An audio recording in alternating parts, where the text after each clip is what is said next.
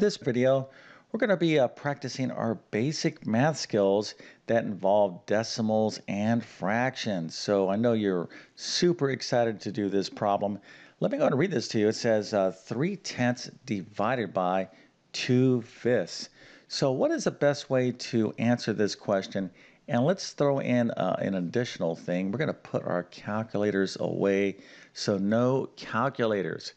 So first of all, we need to recognize that we're dealing with decimals and fractions, right? So this right here is 3/10. Okay, now if you just kind of say this outside, not outside, you could say it outside if you want, but to out loud is what I meant to say. 3/10. What does that sound like? Does that sound like a fraction or a decimal? Well, actually, you can think of it in both ways, right? You could write 3/10 as a decimal, or you could write it as a fraction.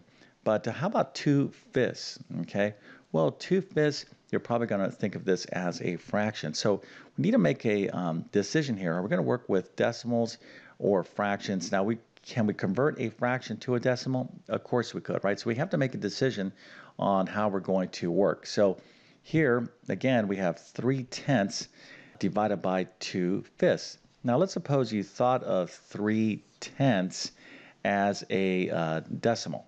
So 3/10 as a decimal is 0.3. So in other words, if I said write this decimal 0.3, write it as words, right? You would write 3/10 because the 3 is in the tenths place, okay? Again, this goes to place value. This is the stuff that we learned way back in elementary school and middle school that probably most of us tend to forget because we work with calculators all the time. But 0.3 is what we would say 3/10, okay? Now, you can write that as a fraction. I'll show you that in a second. And that's going to be divided by 2/5. Okay, so 2/5 you can write as a fraction 2/5. Okay, so we could think of this problem as 0.3 divided by 2/5 or 3/10 divided by 2/5. But again, if we're not using our calculator, we really want to work all in either all decimals or all fractions. Okay, now this approach right here I don't think is the easiest approach. Okay, let me go and show you what I think is the better approach to do this problem. Is to write this all as one fraction problem. So 3/10 is also the fraction 3/10. Okay, so 3/10, we can express this way, 3/10. And if you were going to, you're going to your calculator and take 3 and divide it by 10, you would end up with that decimal 0.3, okay, or 3/10.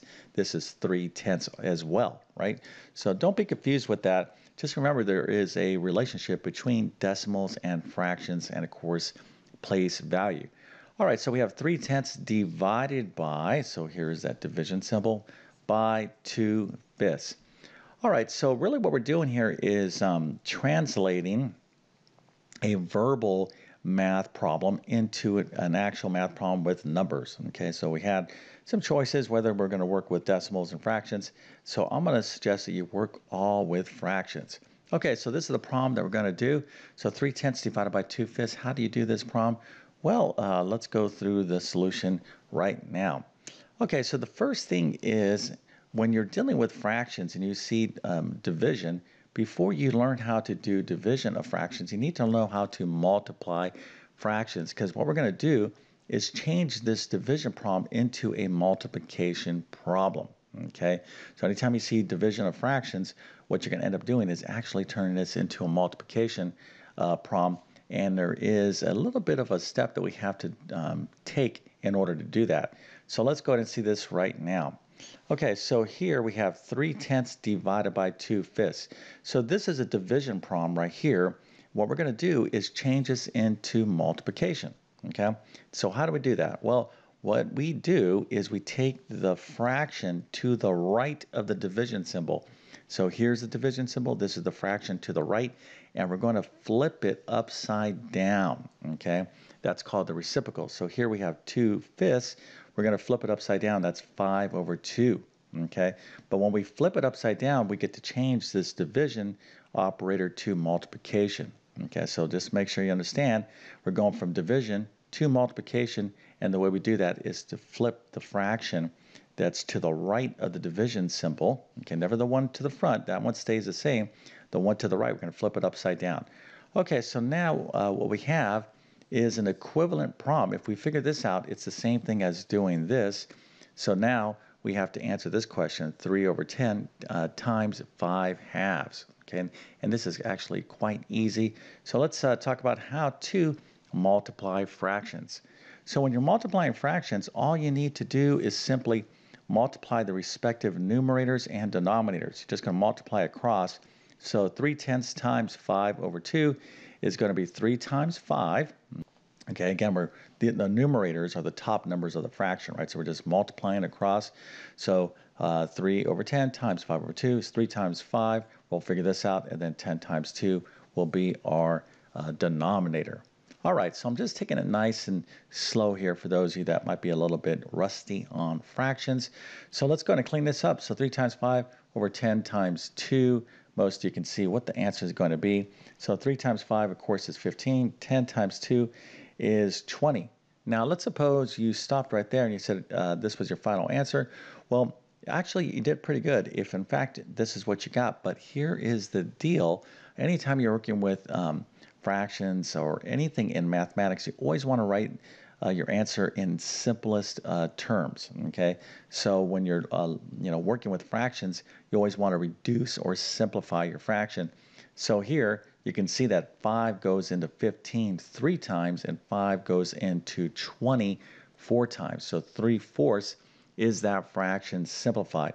Now let's see this in action a little bit more here.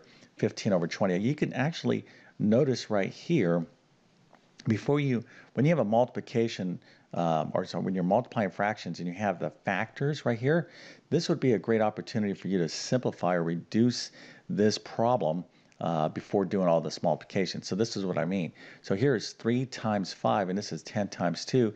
This is called cross-canceling. Notice this 5 goes into this 10 how many times? Well, it goes into it 2 times.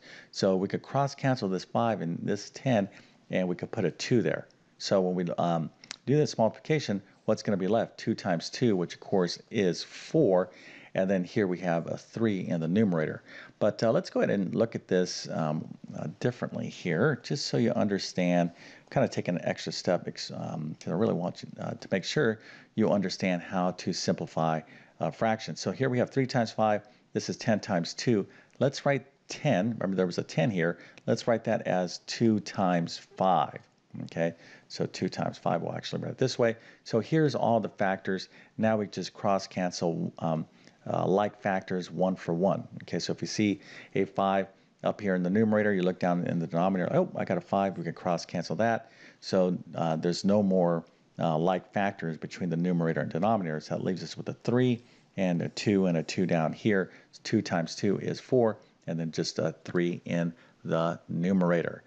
Okay, so again, when it comes to doing basic math problems, especially when it comes to working with fractions and decimals, there's different approaches you can take, okay? I'm going to suggest that you get really comfortable working with fractions, as you need to be an expert with fractions to be successful in algebra and beyond, okay? So if you have fraction phobia, which is the fear of fractions, all you need to do is just get some good, clear instruction and practice. You can actually turn around your fraction phobia. You can solve that problem that you may have in a day or two, okay? But it just takes commitment. So let me give you some suggestions here. One, I have a ton of additional videos on fractions and decimals on my YouTube channel, but my best instruction is going to be in 1 or 2 courses. You can find a link to both of these courses in the description. My Math Foundations course, I go over all that place value stuff. That's really important. A lot of people confuse that or are confused with place value, but I go over that in fractions, and that's a great little mini course. So Math Foundations course or my Pre-Algebra course, I go over fractions as well. Okay, so with that being said, I definitely wish you all the best in your mathematics adventures. Thank you for your time, and have a great day.